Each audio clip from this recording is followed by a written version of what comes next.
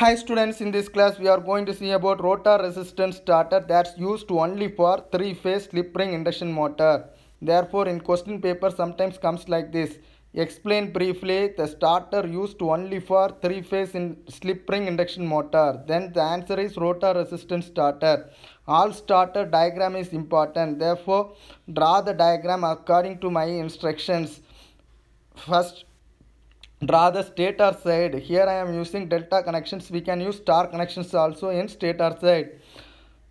So delta connections means all the windings are close together and form a delta format. Each corner we have to connect it through the separate phase R, Y, B.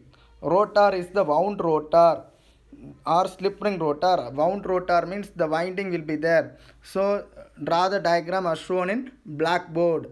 Center we having a shaft. Shaft is consist of three slip rings. Slip rings are made up of copper. The slip rings, each slip ring top also we having brush separately, bottom also we having brushes separately.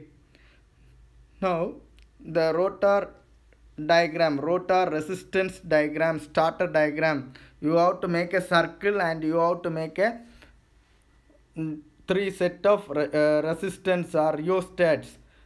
Starting terminals and ending terminals we have to mark for three set of rheostat, starting and ending. Then you have to mark 1 2 3 4 5 6 like that in a clockwise directions for all rheostat. Then you have to connect the rotor windings to the slip rings separately R, Y, B. Then with the help of brush, then output of that slip rings goes to the rotor rheostat starter. Rotor rheostat starter. All the starting terminals are connected to the slip rings separately. The center we having a hub rotating switch.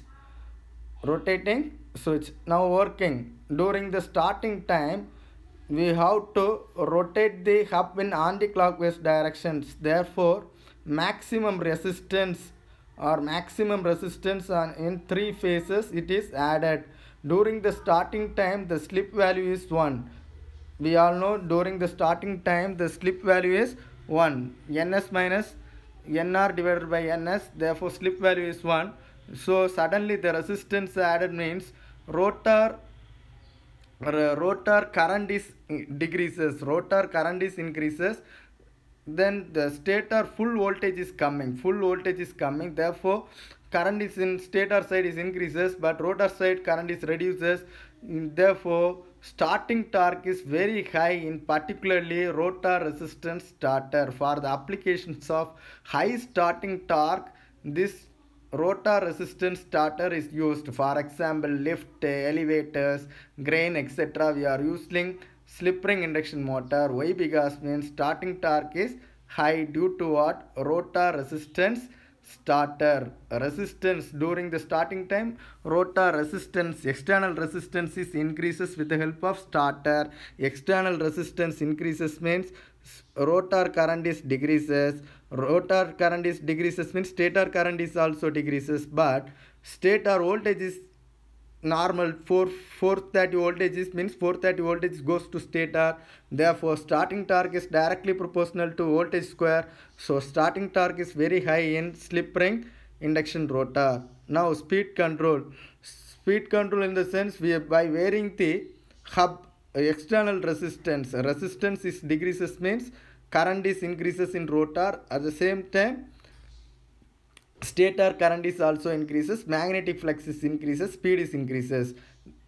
Rotor resistance increases means rotor current is decreases. At the same time stator current is also decreases.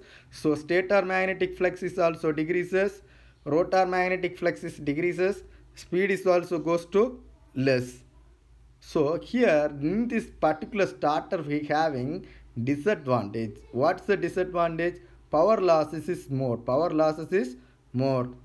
Therefore we are using power electronics speed controls in slip ring induction motors, slip power recovery schemes, Cramer's methods, Serbius methods, etc.